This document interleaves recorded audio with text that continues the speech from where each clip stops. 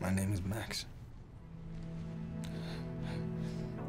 Welcome to WatchMojo, and today we're counting down our picks for the best movies released from 2014 to 2023. As exceptional as Spider-Man Across the Spider-Verse is, we're only focusing on live-action films. I wish I could shield you from the knowledge that you did what you did, but your sister is dead! Number 20, Oppenheimer. Well, the purpose of this institute is to provide a haven for independent minds. That's you. You are the man for the job.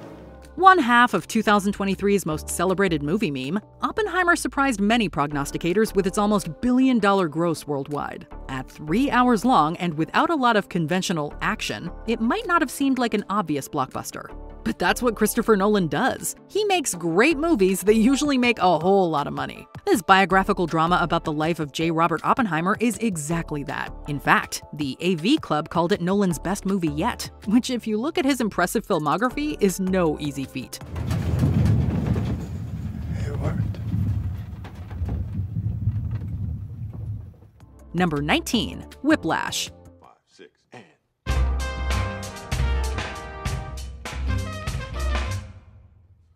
Not quite my tempo.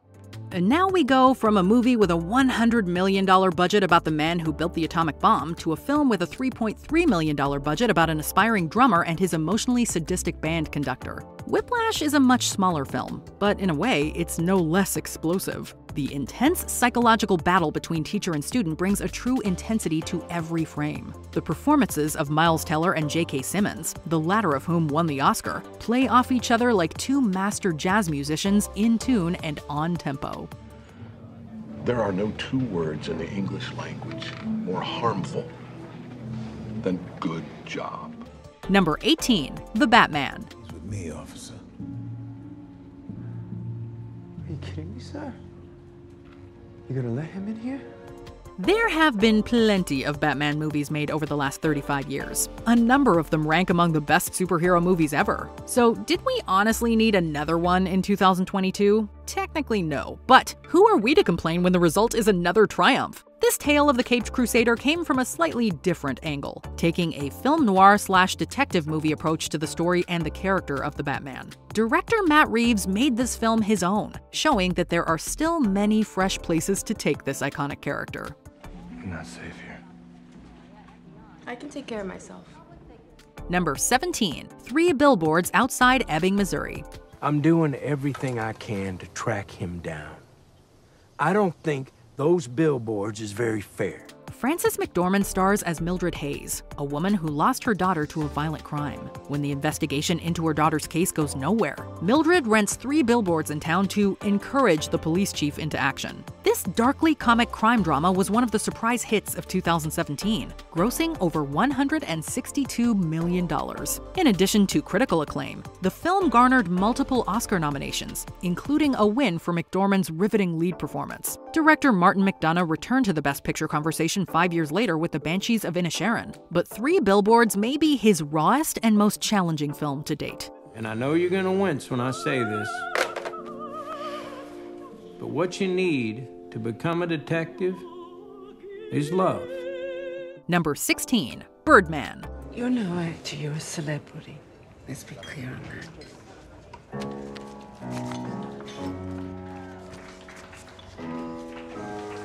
I'm gonna kill your play.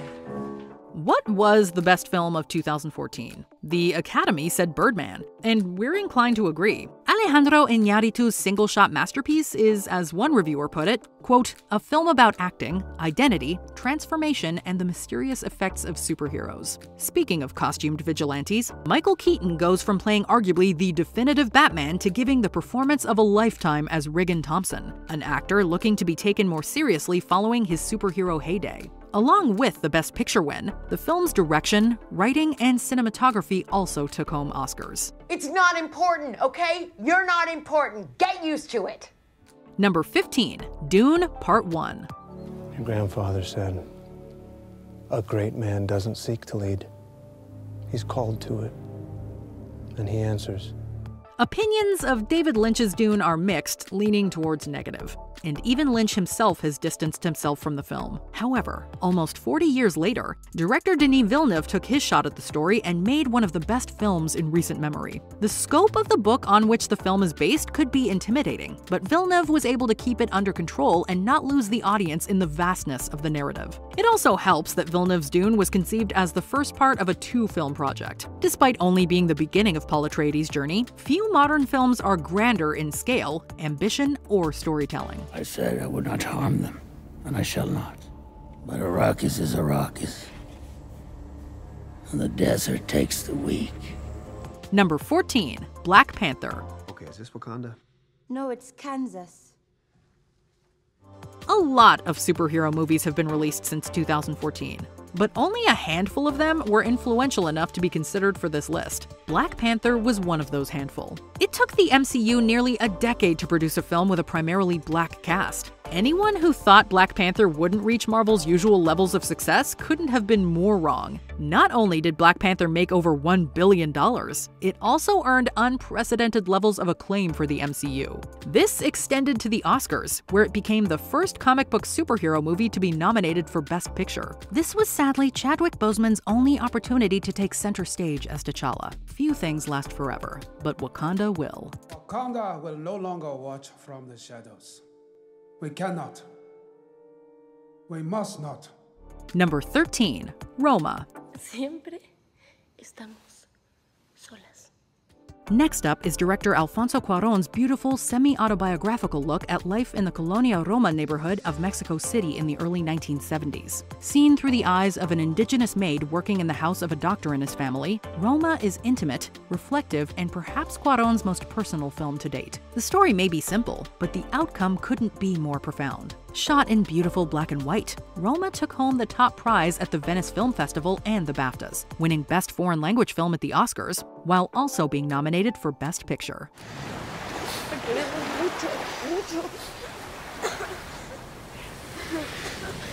Number 12. The Shape of Water. He sees me for what I am.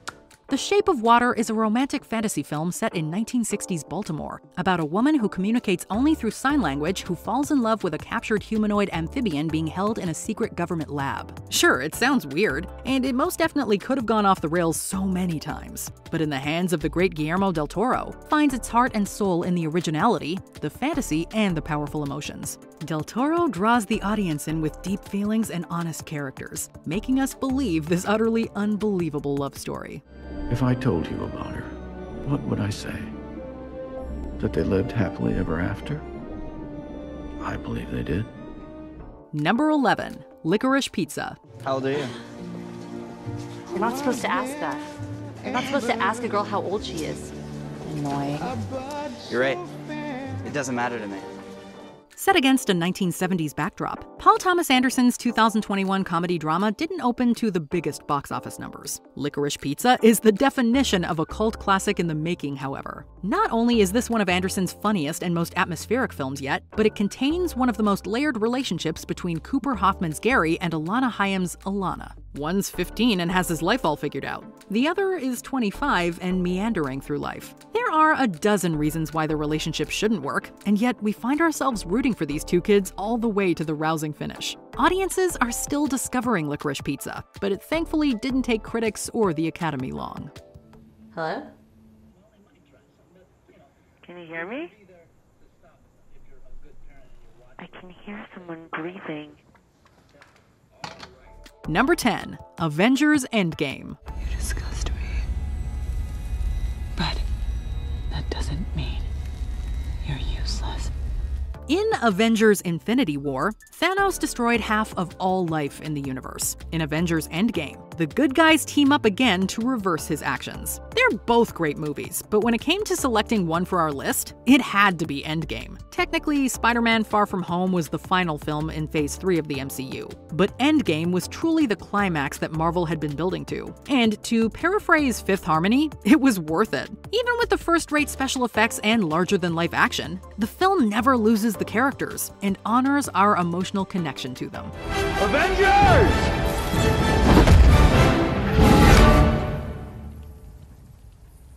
Assemble. Number 9. Top Gun Maverick. You see me now? Come on, let's get it over with. Fight's on!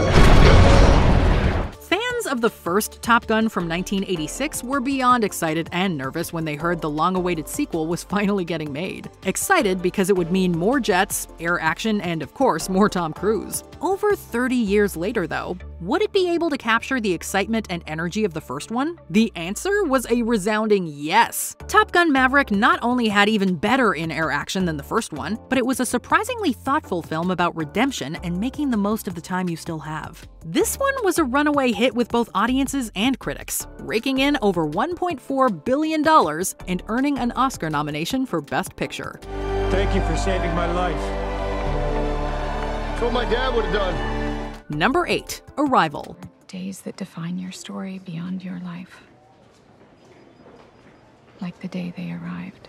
Needless to say, Denis Villeneuve had a pretty good decade. His thoughtful sci-fi drama Arrival follows a linguistics professor attempting to figure out how to communicate with recently arrived alien spacecraft before a war breaks out. Rather than relying on big action and explosions like so many alien movies do, Villeneuve gives us a smart, completely engaging film about connecting. It got Oscar voters talking as well, picking up nominations in multiple categories, including Best Picture, Director, Adapted Screenplay, and Cinematography. Language is the foundation of civilization. It is the glue that holds the people together.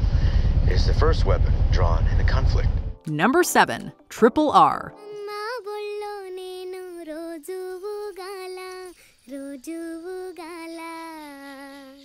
Triple R stands for Rudram Ranam Ruhiram. But given the quality of the film, they could just as easily stand for really, really, really good, because that's what this film is. Triple R is an epic period action drama about the battle of two Indian revolutionaries against British rule in the 1920s. At over 3 hours, the film is definitely one of the longer films you're gonna see this decade. But oh, is it worth it? Action, adventure, and did we mention the dancing yet? The visuals are big and bold, but the tale of brotherhood at the heart of Triple R is what gets us pumped above all else.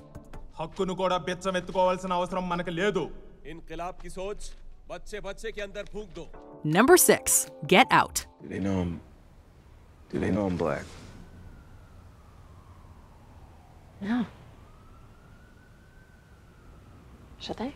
Today, we all know that Jordan Peele is one of the great psychological horror filmmakers working in Hollywood. But back in 2017, very few of us would have guessed that one half of the sketch comedy duo Key and Peele would make one of the best horror films of the 21st century, in a genre where we thought we'd seen it all. It turns out we hadn't. Peele's film is social commentary, satire, and horror. It's a film as funny as it is scary, blending the two in ways that make for an experience unlike any other. By the way, I would have voted for Obama for a 3rd term if I could. Best president in my lifetime, hands down. Number 5. Moonlight. I'm sorry. What you gotta be sorry for? The film might be remembered as part of the Best Picture announcement mistake at the 89th Academy Awards ceremony. What we hope no one ever forgets is how wonderful Moonlight is, and completely deserving of its Oscar win, even if it was the second film announced that night. Both black and sexual identities are explored by writer-director Barry Jenkins. This LGBTQ+ themed coming-of-age movie brings to the big screen characters rarely given this kind of loving, thoughtful, and forward-facing treatment. Along with its Best Picture Oscar, Moonlight also held the top spot on numerous Best of the Year lists. Remember the last time I saw you?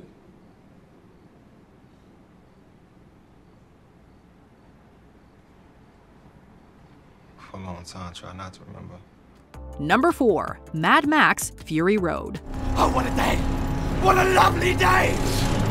In 2015, we aren't sure how many moviegoers were even aware of the first Mad Max movie, released back in 1979. Regardless of whether or not you've seen that one or the 2 sequels that followed in the 1980s, Mad Max: Fury Road is well worth your while. We could get into the film's narrative, but the whole post-apocalyptic story is secondary to the action. The film puts all its eggs in one basket. The basket being the chase through the desert landscape, which comprises the vast majority of the movie. It is a bold move, and it pays off big time. The energy is palpable, and the stunts, 90% of which were done practically, are incredible. At least that way, you know, we might be able to... together. come across some kind of redemption. Number 3, Hereditary. Listen to me, Steve. I know you don't trust me, and there is nothing I can do about that.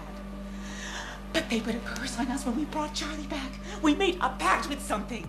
In case you thought that smart, thought-provoking horror films had gone away since the heyday of classics like The Exorcist and Rosemary's Baby, the past decade has shown otherwise. Amazingly, Get Out and Hereditary were both feature film directorial debuts. With Hereditary, Ari Aster shows a directorial mastery beyond his years. He isn't without seasoned talent to work with. Toni Collette is a revelation as Annie Graham, a grieving mother spiraling into madness, and not just of the psychological variety. The fact that Collette wasn't nominated for Best Actress might be the snub of the decade, but Hereditary will persist for generations. I just don't want to put any more stress on my family. I'm not even really sure if they could give me that support. Number 2, Everything Everywhere All at Once. 我就是希望你和我。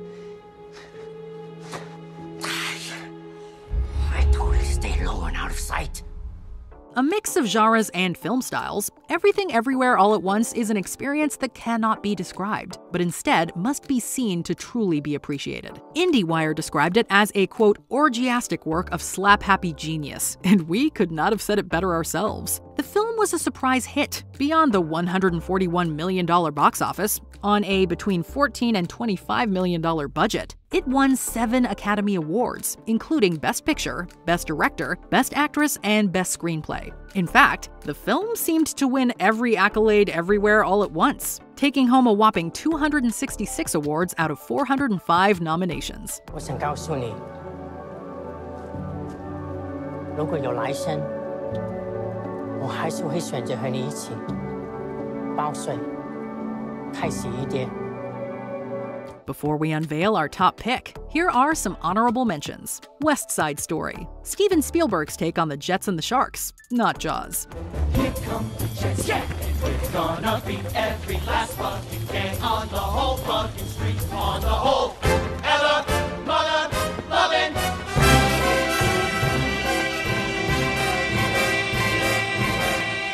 Yeah! Barbie, the movie that put the Barb in Barbenheimer.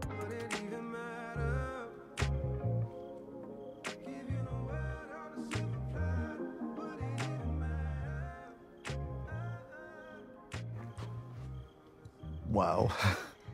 You can go now.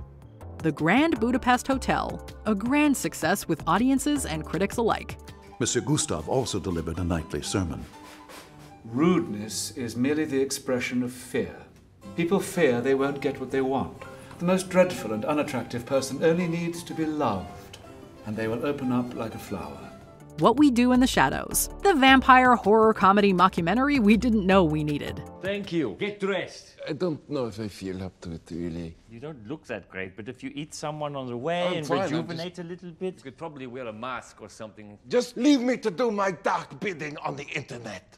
What are you bidding on? I'm bidding on a table. Coda, the little movie that brought a streamer Best Picture. I'm meditating. 2 minutes to go. Okay.